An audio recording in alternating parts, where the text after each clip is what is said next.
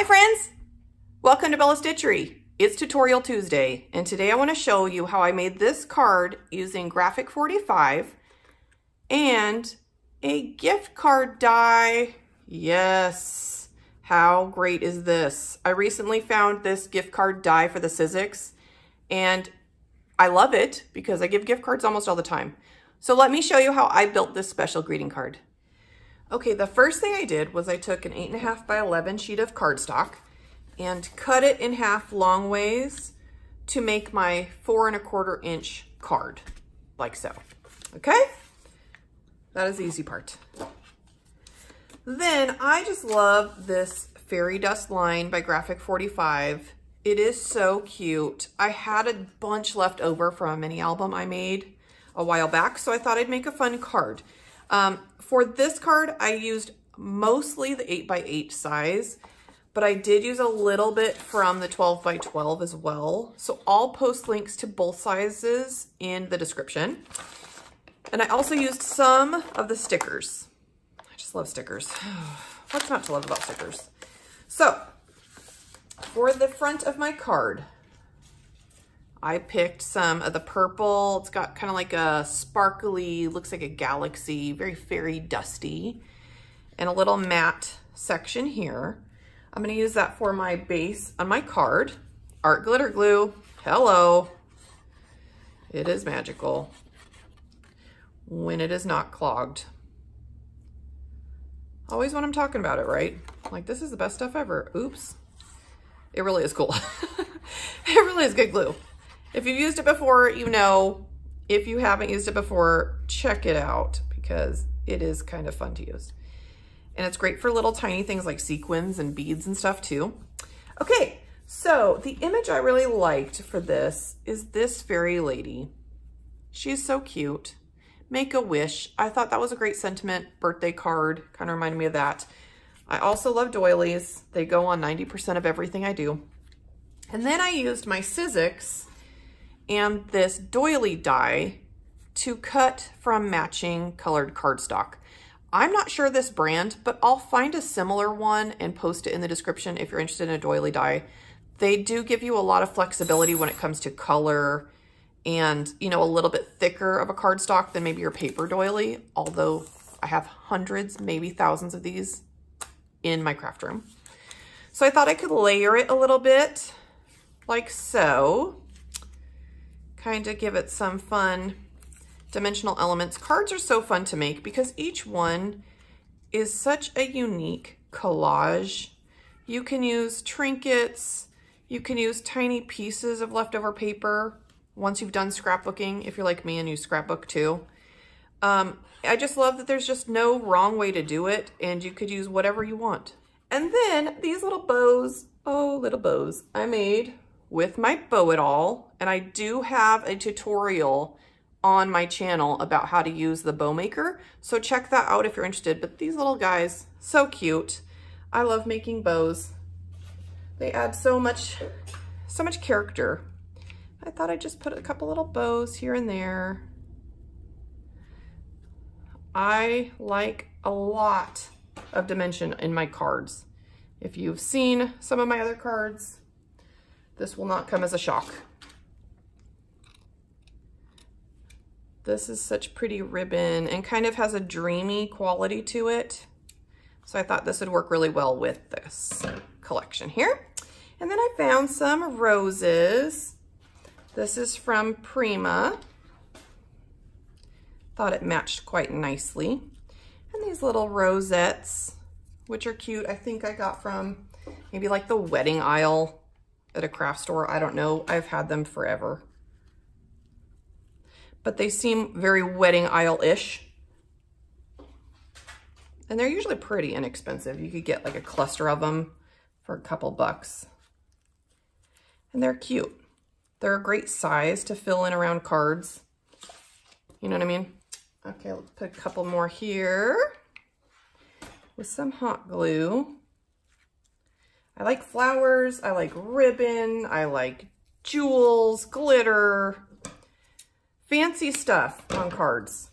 You know what I mean? Gives it character. So just like so. Just gluing stuff down.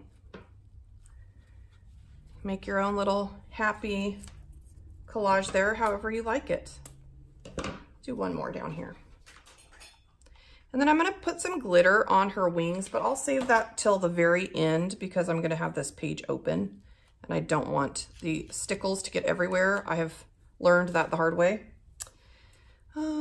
Maybe another one? No, we'll just do like that. What do you think? Pretty simple, right? But cute.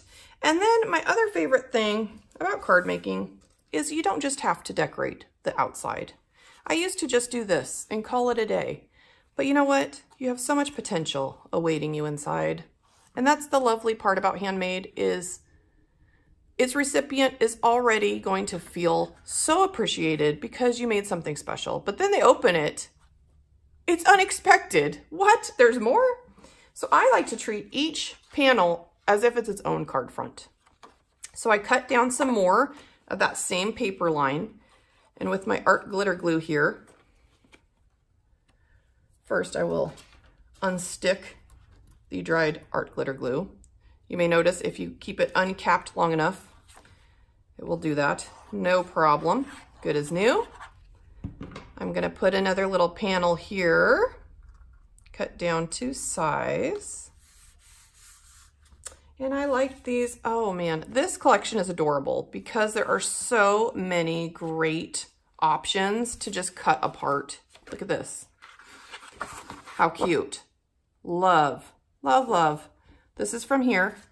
As you can see, so this is from the 8x8. But they, oh man, I just, don't even get me started. It's adorable.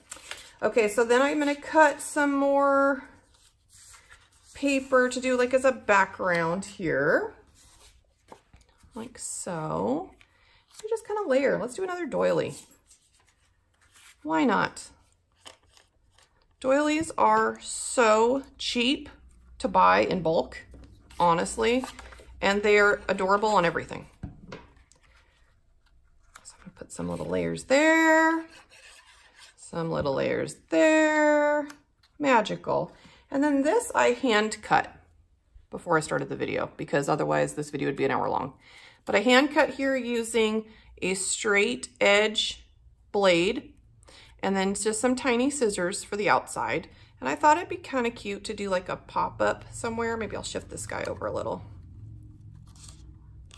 Give it a little bit extra magic, if you will. So since this is so tiny, I'm gonna use some pop dots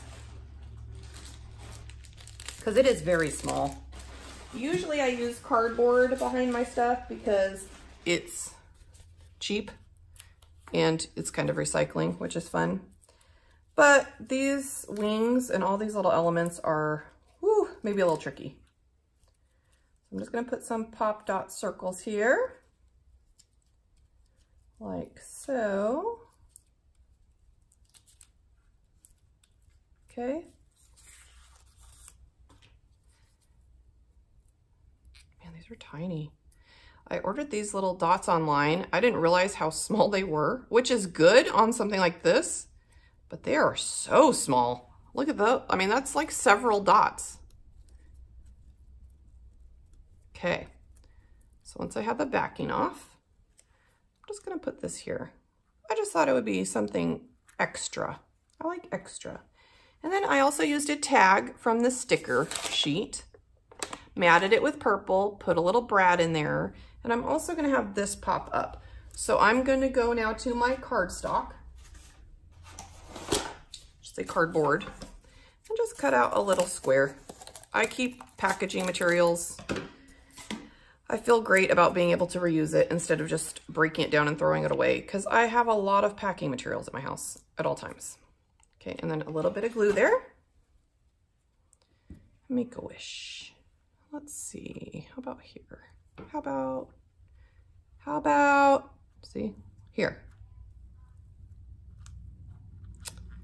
I just wanted to pop up a little bit, but stay put. You could also put the brad just through your image too, but then it might swivel and I just wanted to have control. Okay, so for this bottom panel, this is the fun part I've been very excited to show you. This will be for our gift card. So I recently got this Lawn Fawn die cut. This is for gift card slots. It comes with two different options. I'll show you the back. One option holds your gift card like so, and one in the corners there. See that? So depending on how you like it, you just pick one. I use this one. And let me show you how easy that is to use. So I'm trying to decide, maybe the size. Okay, so you put your die where you want it in your paper, and then you run it through your scissors, just like that. Let me show you. So I have my scissors here. I put my bottom sandwich board, my paper with the gift card holding die, maybe here. Just want to make sure it lines up. You could add washi tape too, but I didn't feel like it shifted all that much. And then your top sandwich board. And just crank it on through.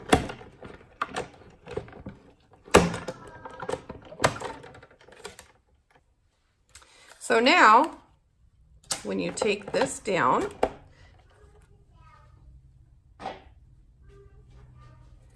I hear my kids, they're supposed to be napping. Supposed to be is the key word. Okay, so here, boom, perfectly sized die. How cute is that? I found this from another crafter who was using this for cards, and I was like, what is that die? That is so awesome. I do gift cards almost always as gifts, and I was very excited to find this was a thing. So just be sure when you glue your card base that you don't glue these flaps you just die cut, because you want those to pop back up.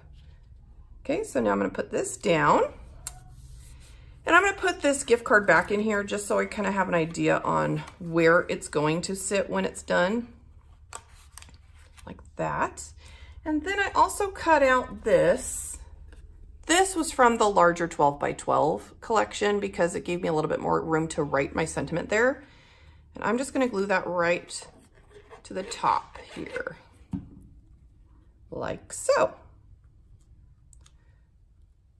So cute. And there is